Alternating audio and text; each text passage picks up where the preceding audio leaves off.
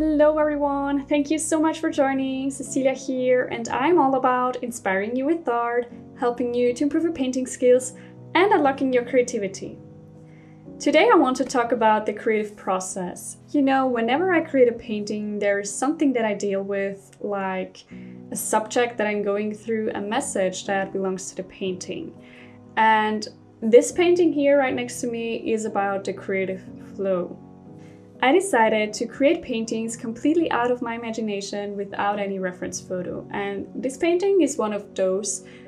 Well, almost. I studied some landscapes and owls, but the whole scenery and the idea behind it is unique. First of all, why do I want that? Well, it is more interesting to me, and I want to create paintings and worlds that have never been seen before. And really, I want to step back from control. You know, I have this perfectionism thing, like creating the perfect painting, and then I tend to paint from reference to be as accurate as possible.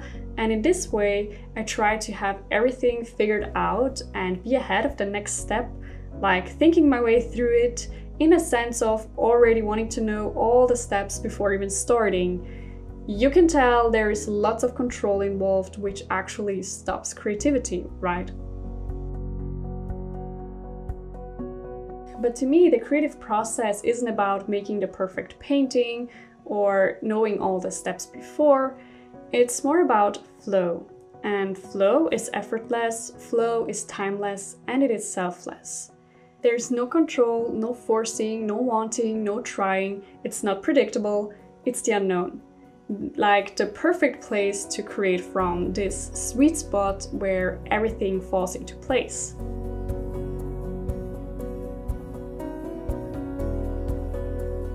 And I think doing art is a wonderful and safe way to retrain that, to get out of the head and dive deep into the experience.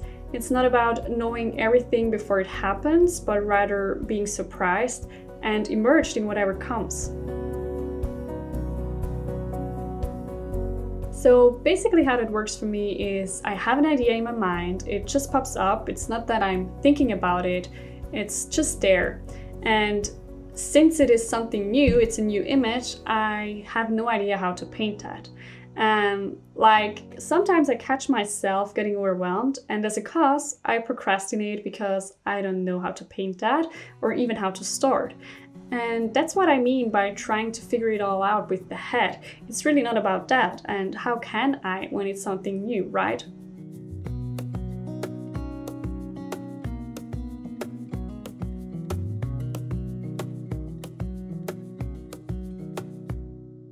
So I have to remind myself that I know as long as I go. Like, I can see it unfolding by doing it. And the easiest way is to break it down into simple steps, working from the gross to the subtle.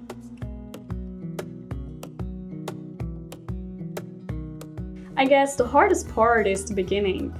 The way I do it is by sketching. And I kind of have a rule that I sketch whatever comes through without any expectations or any judgment. In this way I have a first impression, like an overall look of the scenery and the main elements, and then I'm less likely to be overwhelmed. So I just tune in, I listen and take the first step. I do it, I sketch it, I adjust it from there until I feel that this is it, and then I move on to the canvas. And again, I start with a rough acrylic sketch. It's not about knowing all of it, no. It's about getting one step closer to the actual painting. And with the acrylic underpainting, I'm approaching the colors and the dark and shadow parts. After that, I move on with oils. Depending on the size and complexity of the painting, I do more or less layers.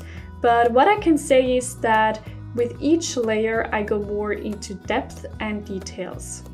And again, I just follow the breadcrumbs step by step. I paint, look at it, adjust, and go deeper. And I focus on being present in a calm and flowy state and just listen to whatever comes through and then act on it.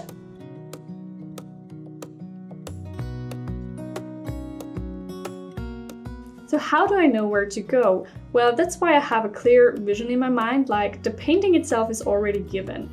And in this way, I know how it should look, even if the image is blurred in my imagination. I still have a feel for the final result. And I know when I'm done, basically the moment I notice that I disapprove it, like that I make it kind of worse with corrections and try to overdo it. Because I could always improve a painting, but I don't think that this is the point to like endlessly working on the same painting. Again, here the perfectionism comes into play. It's more about knowing when this is done and there's a point, a threshold that I can clearly feel, and then I know that the amount of work that I've done so far for this painting is good, and what I've learned, like the things I could improve, I implement in the next painting.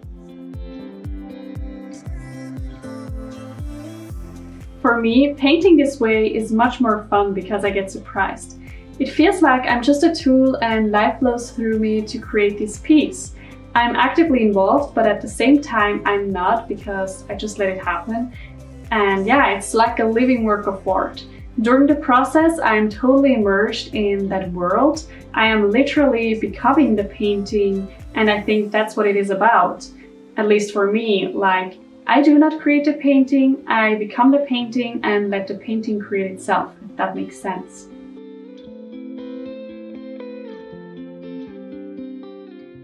This approach I find really healing. I learn to let go and follow the steps that are unfolding right in front of me and trust the process.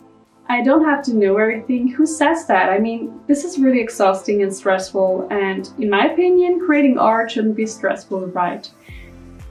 There's so much more to learn, and we never stop learning as long as we live.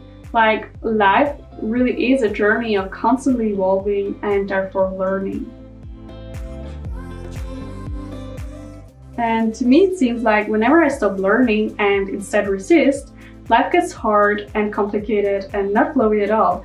So that's another reason for me to really learn how to be in that flow again.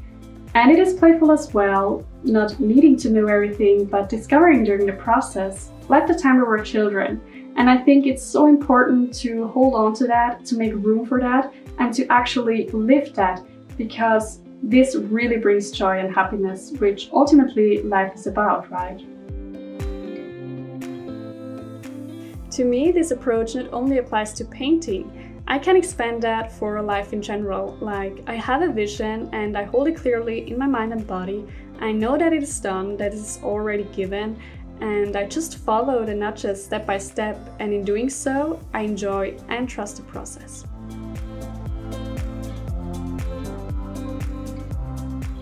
So that's it for today. Thank you so much for watching. I would love to hear from you what flow means for you. How does the creative flow look like to you? How do you experience that? So share that in the comments below. And yeah, I wish you a wonderful day, and until next time.